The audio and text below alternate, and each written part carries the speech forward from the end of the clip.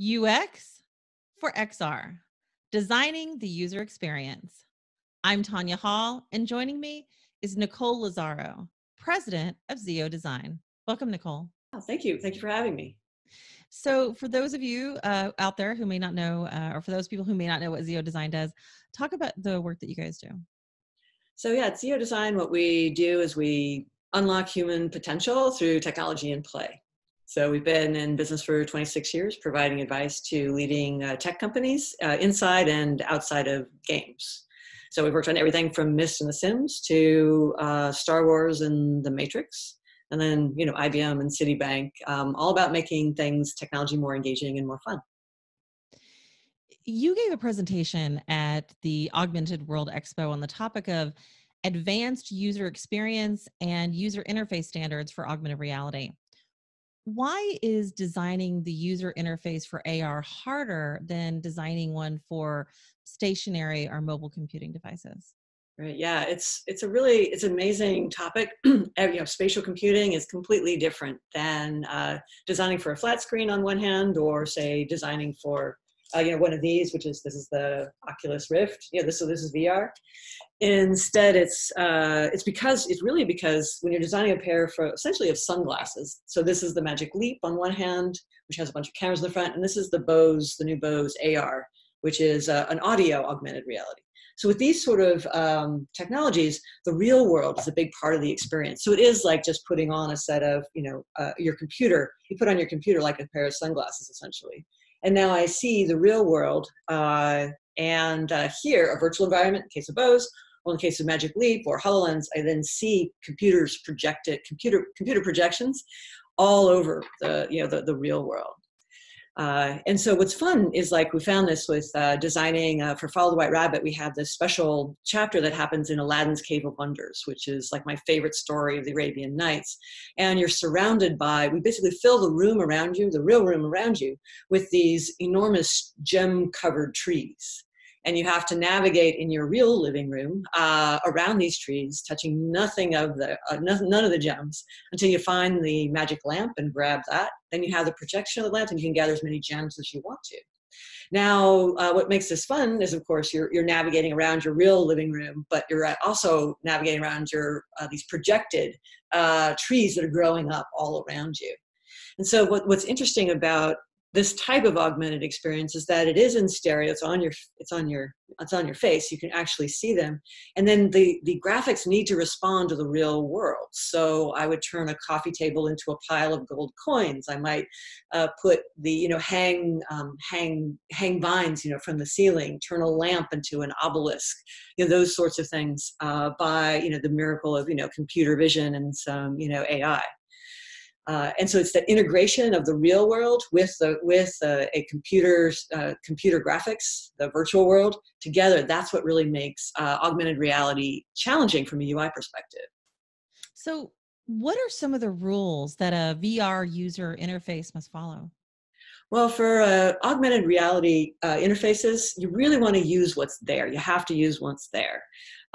You can just project a simple, VR projection around you, 3 dimensions, and not respond to anything in the real world, but then it doesn't feel right. It's kind of like playing Pokemon Go. You have the little character on your little Weeble on your salad, but it doesn't really, sit there and it doesn't eat any of the lettuce.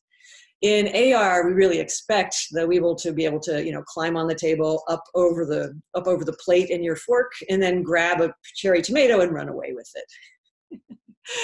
So I think that would be, or maybe it's a virtual cherry tomato that they put on there and then, to make it all work technically, but that's the kind of experience. It's that real world and the virtual world coming together. So you want to use, basically you have to use, incorporate the real world.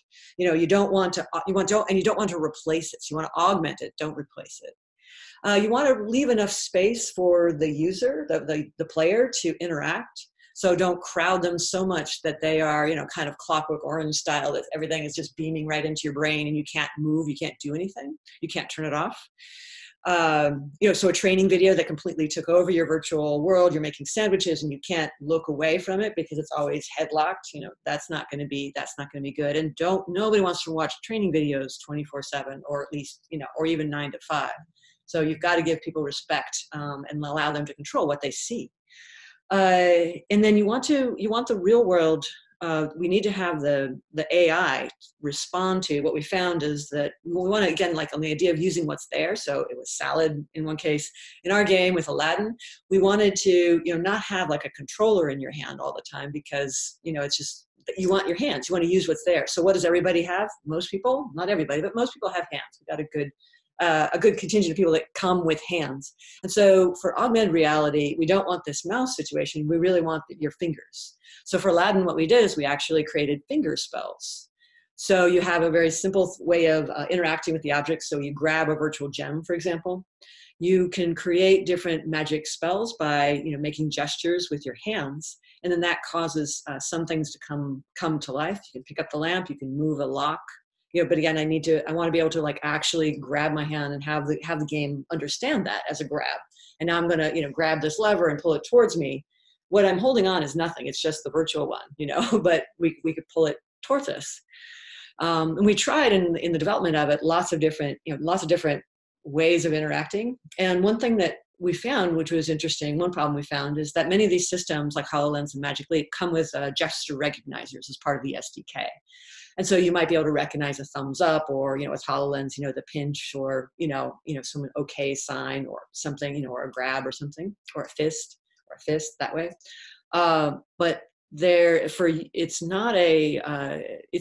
interesting that it's not a semantic language that's as flexible or as fluid, we found, as, going with a mouse and dropping down on a menu and clicking, print. Just making the gesture for print, it's not the same. First of all, we have very limited gestures, right? That we can have. And the idea, it's very awkward to go this, and then wait for the recognizer, and then wait for the recognizer. When in fact, what I want to do is this, right? And make my little finger magic spells, and then poof, something happens. So the staccato kind of gesture, recognize a gesture and move on, just really didn't work. And so we're using those as anchors, but then providing feedback so that the players, although the gestures are recognizing the notes, if you will, like you can imagine a musical staff and all these gestures are running underneath it, right? So although I'm hitting all the notes, right, I'm also creating these motions in the world, particle effects and that sort of thing. So it feels much more gestorial. And then the next one is, of course, to actually just to go ahead and use the bones or create our own script to identify the bones and the fingers and a rig, that models the hand, and then use a more fluid system in order to get spells. When I worked on 3 of the Myst series, and with Myst 5, what we found, we were doing user player feedback for them, and it's a hard thing to even just recognize a square, drawn with a mouse. In the virtual world, in AR and augmented reality, you have depth, right? So that task of drawing a square can have like some Z into it, right? And then is that a circle or a square from what person's perspective? So it's quite a bit harder to generate gestures. But we think that pinch and drag is going to be replaced kind of click and drag. I think that's going to work really well in the virtual environment, and we found so. Like we just tested our game, the Aladdin's Cave and Follow the White Rabbit, at the UN Global Women's Film Festival. And what we found there is that we got like a 69 NPS score because people could be like in that cave and, it's all around them, audio and these beautiful gems, and then they could just grab as many as they wanted to. And it was fun to kind of walk around and try and navigate the path. That real world, emission, that interaction is a lot more satisfying than clicking and dragging on a menu. What are some of the ethical issues at play in designing a VR user experience? Well, I think if you look at these things, in order to work, they gather a lot of data. So a augmented reality headset that is going to project onto your eyes. So there's a light field. In this case, for Magic Leap, there's 2. They're sandwiched into each lens. So you have a total of like 4. But they have to have all these cameras, and the Quest, which is really more a VR system, also they've got 4 cameras, and so you're gathering like all of this data. What do you do with it? And there are cameras on the inside too. And so the opportunity is, of course, we can interact with the world. The challenge, and then we can also sense people's emotions.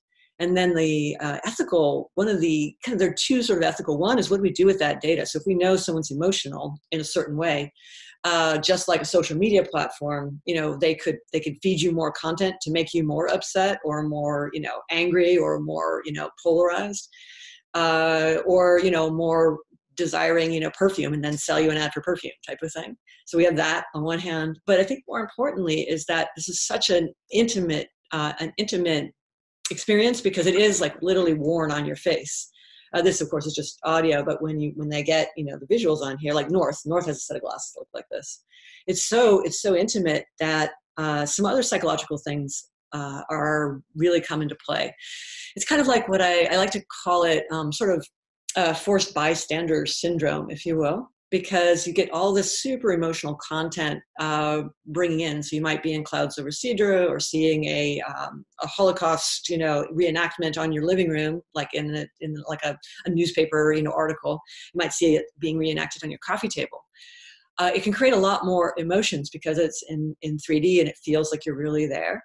And so, but then if the experience doesn't provide the context, which is another important design principle, context. If the augmented experience does not provide context for you to express your emotions or work through your emotions or share your emotions or act on your emotions, or if it isn't shown in a context that allows you to do that, then you're going to get these very intense experiences, one after the other after the other. And that's where you get depression. It's like that forced inaction, because like I make you feel really strongly and then I'm not going to let you do anything about it. When one of the more important roles that emotions have is when they get triggered, is to increase motivation to take action, to correct something in the world that's wrong, or maybe celebrate when things are going well.